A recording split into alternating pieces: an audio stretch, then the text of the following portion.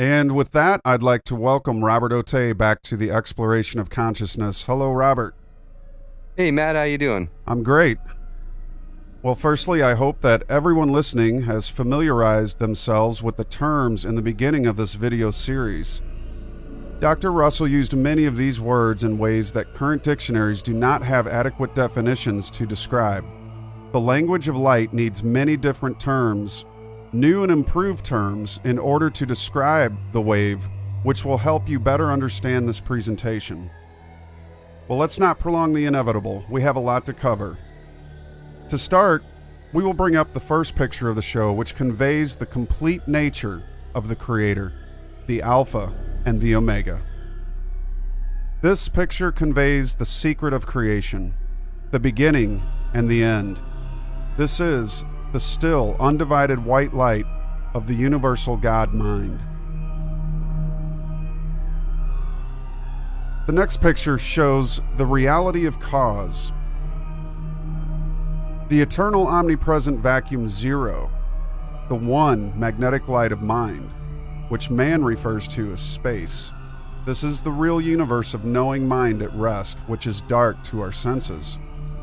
This was the doctor's interpretation of what God is.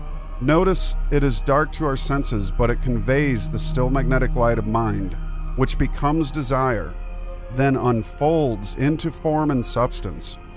Russell referred to mind knowing as being not of the physical universe, which this picture conveys beautifully in its simplicity. Yeah, Matt, and what we're seeing is the stillness of eternity. What we notice as our physical universe are disturbances in that stillness. This brings us to our next figure, entitled The Illusion of Effect.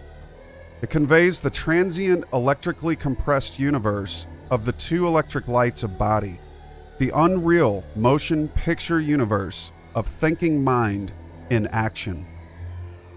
The white light of stillness is expressed in the rapidly pulsing light of white incandescent suns and galaxies which populate the infinity of space. As Daniel stated earlier, electricity is the force used by mind to manifest thinking in this 3D world. The result is a very convincing illusion of matter and form. This is the very definition of Maya given by the ancient sages who derived their knowledge from mind knowing, not from experiments, equations, and formulas used in academic science, which is their definition of knowledge.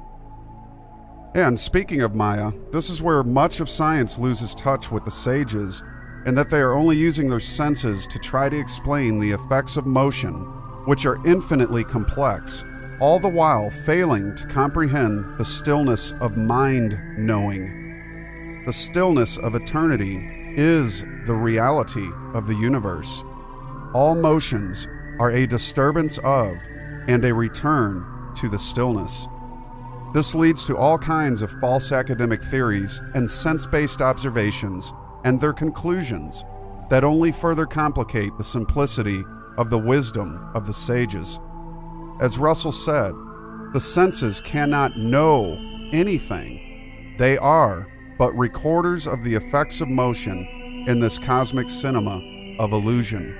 Exactly, Matt. These theories based on sensory perceptions and empirical observations of academic science are not knowledge. They are guesses. Memorizing these theories is not knowledge. It is memorizing an academic agenda whose reward is an academic degree and its social status. Quick question. Can you give us an example of knowing versus sensing? Knowing would be your understanding that you are eternal and that you can't die. Sensing would be the false belief that you die because your body dies. Your body is your sensory-based perception of the universe, and when it goes, you believe you go, but you are eternal. Well, let's talk about the force that creates the illusion of substance and matter.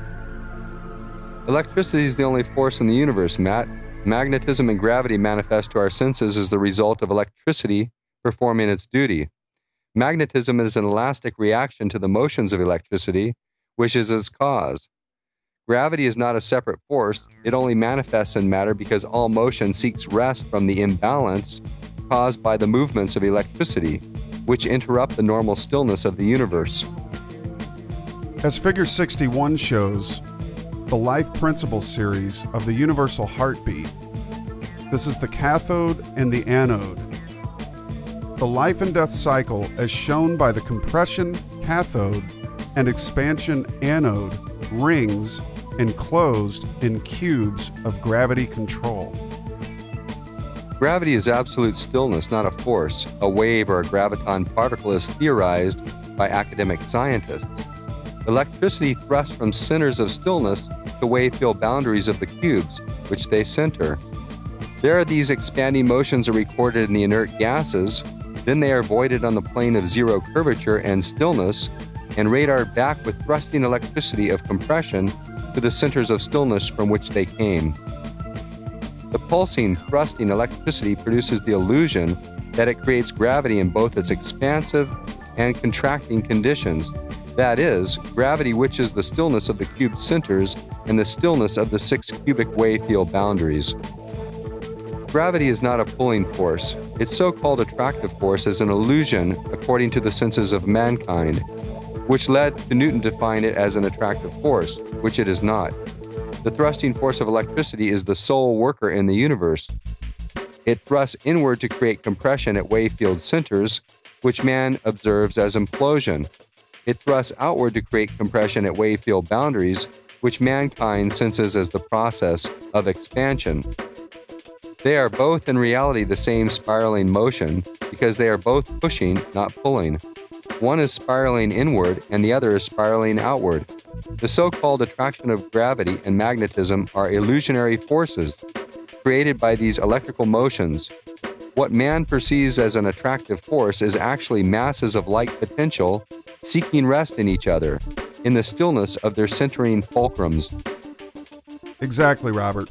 And as Dr. Russell was quoted from a letter to the editor of the New York Times in the year 1930, Newton, for example, would have solved the other half of the gravitational problem if he had found out how that apple and the tree upon which it grew got up in the air before the apple fell. I challenge the world of science to correctly and completely answer that question, he wrote.